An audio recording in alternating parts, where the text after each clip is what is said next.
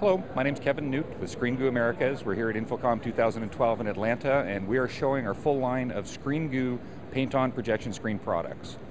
At the front of the booth, we're showing two examples of our rear projection coatings, different applications to different substrates. On the left-hand side, you'll see our Screen Goo rear projection coating applied to plexiglass. And on the right-hand side, we see it applied to a mirrored mylar coating. Applying our rear projection coating to a transparent substrate allows you to make a dual-sided projection surface.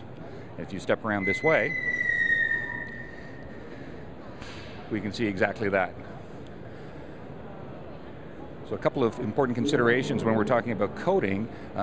Because we're not using films or standard materials, there are no limitations in terms of shape and size. It's possible to make enormous applications for front and rear applications, compound curves, all kinds of things that would be difficult to do with traditional screen materials.